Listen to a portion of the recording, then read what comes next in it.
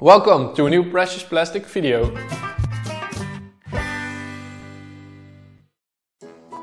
So in the previous video we learned about plastic and we built our own machines. However, another crucial element is to get the material. And luckily this is quite easy because plastic is everywhere around us. So you could use your own plastic waste like bottles or packaging, separate it from the normal trash. However, this is probably not enough to get a production running. Another option is to start looking for it. Gather plastic around in your local neighborhood and collect it. And this is a great method because it also cleans up the streets. However, it's still quite time consuming. So you could also ask your friends or family to collect plastic for you. I mean, the more plastic that gets recycled, the better. And once your little workshop is running and you're selling things, you could also ask people to bring plastic to you. Waste that they found or collected, they could bring it to you and get something in return. This could be money, points, products, whatever you think is worth it. And this will trigger people around you to collect plastic waste, because it has a value. So we made a poster for this, which you can download in our download pack. If you cannot print that big, you can also paint it. But make sure to add a reward and select which type of plastic you're looking for. Hang this thing outside your workspace and let the magic happen.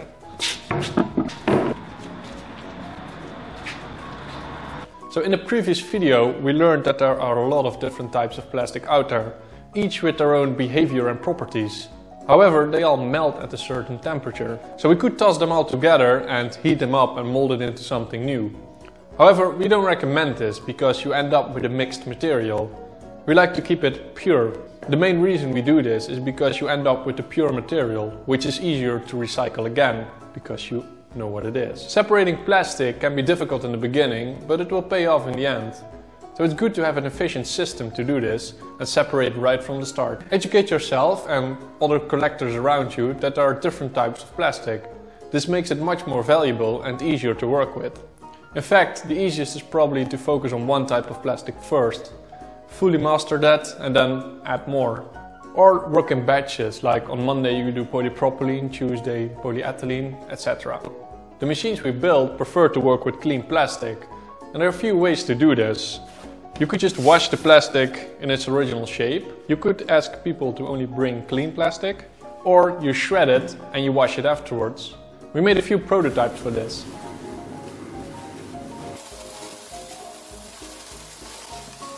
However, it totally depends what you like and where you live, which works the best. But overall, the cleaner the plastic, the better. Now, before you're gonna shred plastic, you can also sort it out in colors. So for instance, have all the blues together or make your own weird mixture. And there's no need to do this, but it's just visually interesting and it's a fun thing to do. Either way, we also made some labels which you can print out. It's little stickers which you can paste on the containers. And we use this to see the difference between the different types of plastic. We use these buckets.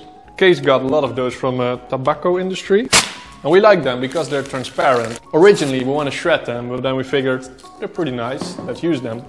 But obviously you could also just use any container out there. And by adding a label, you can easily see what's inside.